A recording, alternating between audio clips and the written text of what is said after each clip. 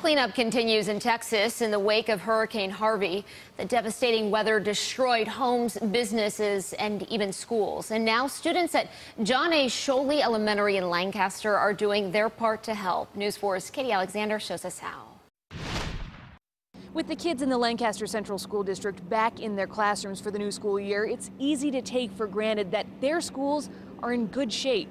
It's a very different picture for Moore Elementary School in Houston. It will take months for them to fix the building and replace everything that they lost. When you heard about what happened to their school, what were you thinking? I was thinking that would be a giant damage and I should help them. That's what the students and families at Sholey Elementary are trying to do now.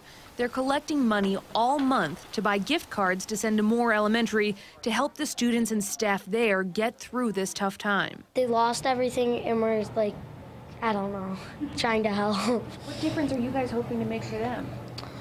To get them supplies and everything they need. This is a real opportunity to teach the students here, not just about the power of hurricanes. What have you learned?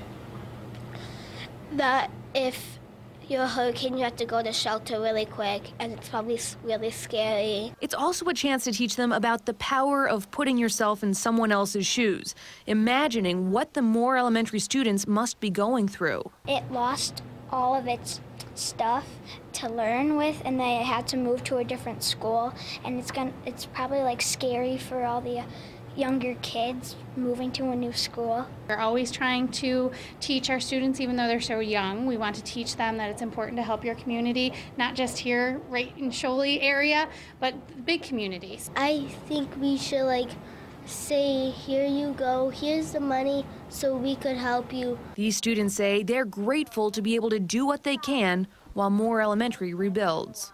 I feel really good because the people in Houston lost everything and they really need help.